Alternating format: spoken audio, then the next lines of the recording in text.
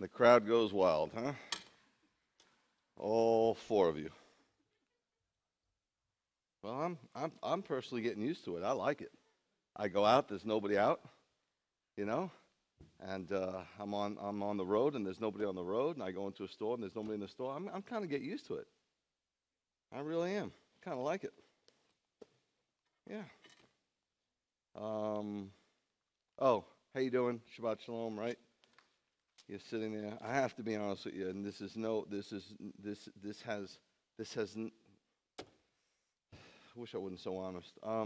Last week I sat and watched, and I got to tell you, sitting at home on a couch and doing online services, you guys should just be so thankful that you have a congregation to go to.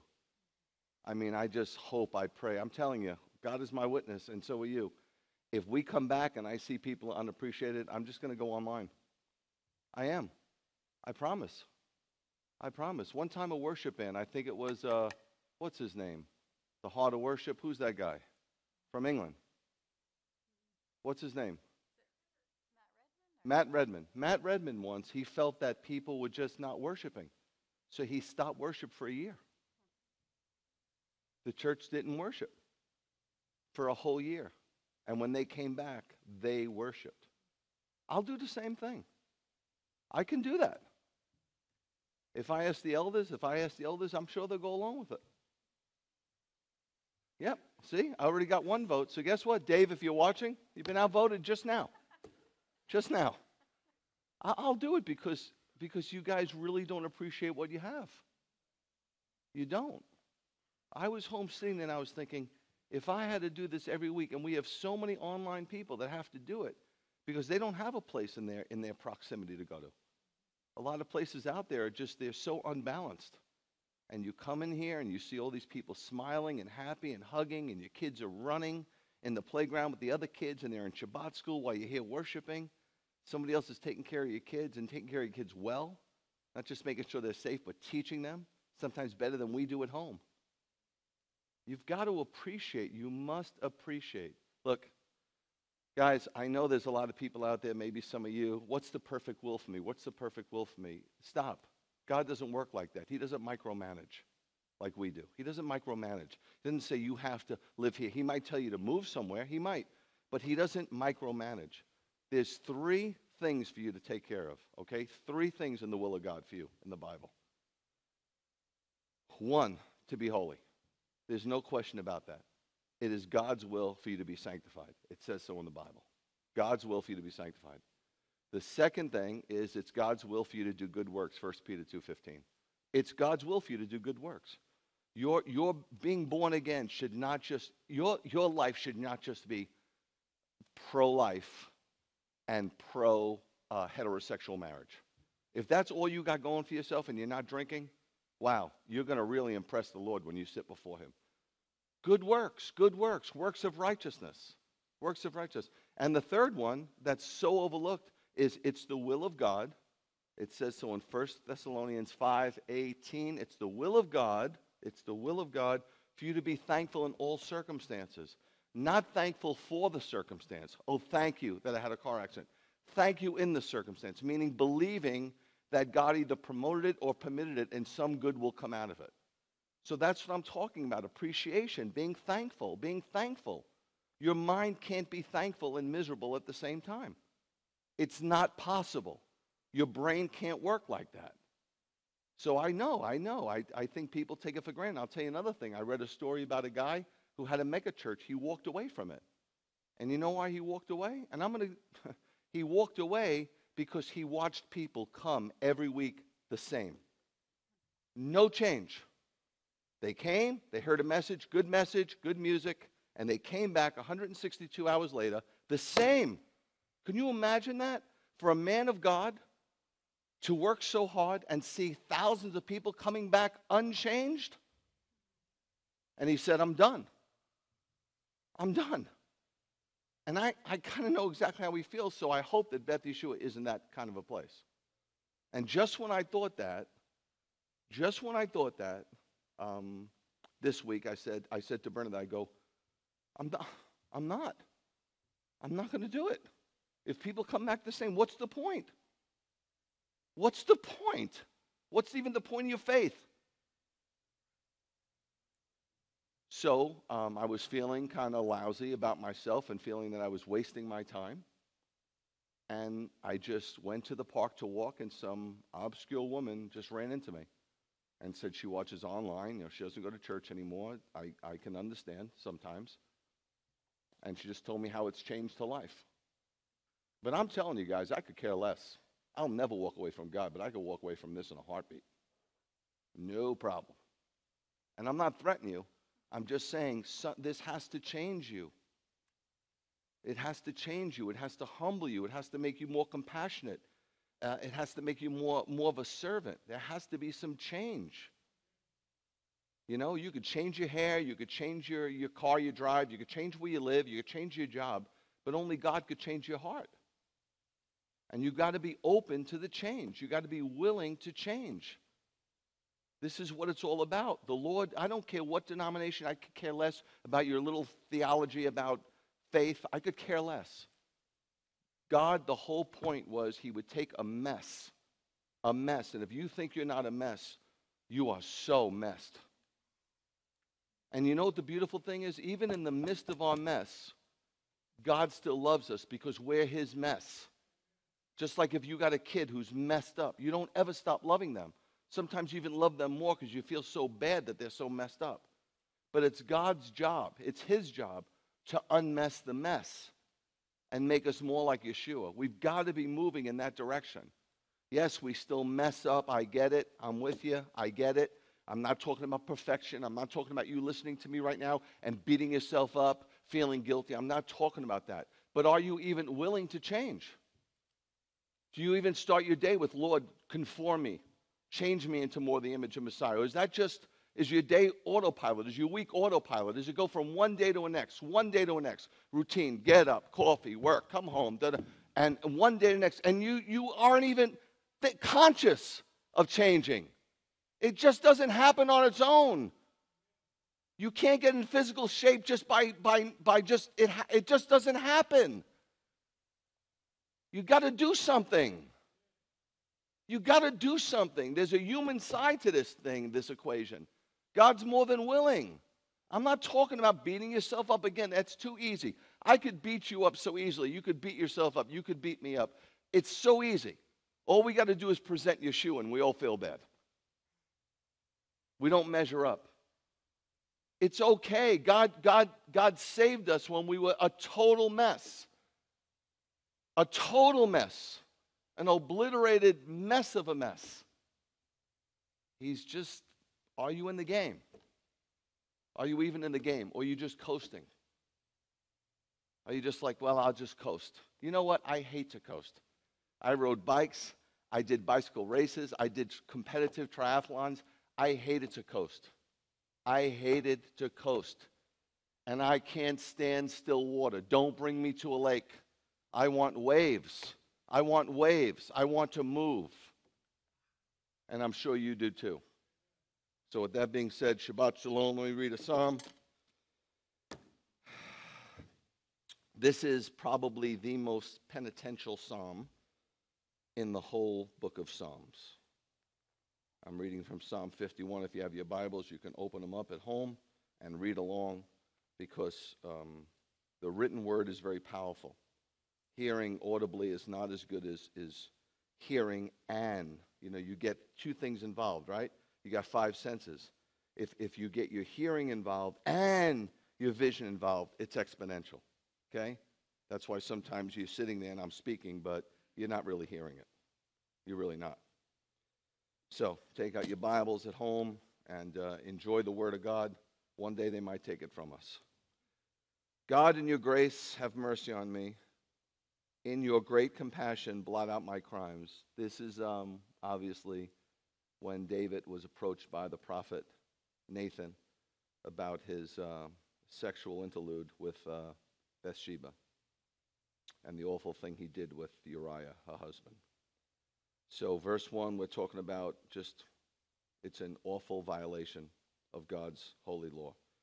David cries out, he says, wash me completely from my guilt. Guilt is the killer. Guilt is the Guilt is the problem. And cleanse me from my sin. So he's pleading for God for cleansing from the sin, and that his heart and mind should be free from its guilt. He says, for I know my crimes. He's taking responsibility, something which in our society is, nobody takes responsibility. It's my boss's fault. It's everybody else's fault except mine. David says, and this is 3,000 years old and it's timeless. 3,000 years old. 3,000 years old. Timeless. For I know my crimes, my sin confronts me all the time. So, first he's saying the sin is all mine. It's all my fault. God, it's not your fault. It's not anybody else's fault. It's my fault. My fault. Okay? When you sin, it's your fault. Don't say the devil made me do it. The devil can't make you do anything. Hear me. The devil can't make you do anything. No, he can't. He could tempt you, but he can't make you. No. Flip Wilson was wrong. The devil didn't make him do it. And then he says it confronts me all the time. It's haunting me. It's haunting me. This sin was haunting him. He couldn't get any sleep. He couldn't get any rest. He was miserable. This guy was a king. He had a harem. He was a multi-gazillionaire. And he was miserable. Miserable. Then he says, against you, and you only have I sinned, and done what is evil from your perspective. Okay? I have broken your law. Your name has been dishonored. So that you are right in accusing me. God, you are right. I am wrong and justified in passing sentence. Then he says, true, I was born guilty, was a sinner from the moment my mother conceived me. First of all, we see that life starts at conception. I don't want to get into a whole pro-life thing, but don't think that just because you can't see the baby on the outside, there's not a baby on the inside. Okay? It's living. It's life. So he's talking about sin nature. He's talking about the sin nature. 3,000 years ago, we know we're born into sin. We have sinful spiritual genetics. Still, you want truth in the inner person, so you make me know wisdom in my inmost heart. Praise the Lord. Nobody is with an excuse. Then he says, sprinkle me with hyssop, and I will be clean. Wash me, and I will be whiter than snow. Very interesting. If you know the Bible well, you would know that hyssop and water were used to cleanse a leper. Look at Leviticus 14, 1 through 8, and you'll find out. Hyssop and water was used to cleanse a leper. Why is he saying this? Because we're all moral lepers. We're all diseased with our sin nature. He said, let me hear the sound of joy and gladness so that my bones you crush can rejoice. Make no mistake, God's doing the crushing. Turn away your face from my sins and blot out my crimes. He's saying, when I sinned, I lost my song. I lost my song. I'm not singing. Create in me a clean heart, God. Renew in me a resolute spirit. He's talking about the heart because if the fountain is polluted, then the stream is polluted. Don't thrust me away from your presence. Don't take your Ruach HaKodesh, your Holy Spirit, away from me. He is on his face, and he's saying, you're right. Your judgment that you pass, whatever it is, I accept. I'm not trying to get away from it. I'm not trying to get some slick attorney. I'm not trying to plead a deal. Whatever it is, I'm just asking one thing. Don't take your presence from me. I can't deal with life if you're not in it. The thought of being separated from David is killing him more than the sin is. Then he begs, restore my joy. He's miserable in your salvation. Deliver me, and I'll be happy again. And let a willing spirit uphold me. Then I will teach the wicked your ways, and sinners will return to you. He'll witness about God's pardon and God's peace. You want to know how to witness? Witness about God's pardon and God's peace. But if you don't have God's peace, how are you going to witness it? Rescue me from the guilt of shedding blood. He did. He killed Uriah, make no mistake. God, God of my salvation, my deliverer. Then my tongue will sing about your righteousness. I don't know, open my lips. It's like his lips have been sealed by sin. He can't even talk about God. Then my mouth will praise you. For you don't want sacrifices, or I would give them to you. How many animals do you think he had access to? Tens of thousands he could have sacrificed. Tens of thousands. You don't take pleasure in burnt offerings. Why? Because it's external. It's ritual. God wants something internal and relational. He doesn't want ritual. He wants reality. He wants a relationship. So my sacrifice to God, he says, 3,000 is a broken spirit. I'm broken. God, you won't chasten my broken heart, will you? He says, in your good pleasure, make Zion prosper. Now you see the selflessness of David. What is he saying? In your good, where does this, out of nowhere, in your good pleasure, make Zion prosper, rebuild the walls of Jerusalem. You know what he's saying? He's saying to God, don't let my sin hinder your progress of your work. Don't let my sin hurt the people. He's a king. Don't let it filter down. Your sin affects everybody. It affects the universe. It affects your family. Then you will delight in righteous sacrifices. Then you will delight in righteous sacrifices.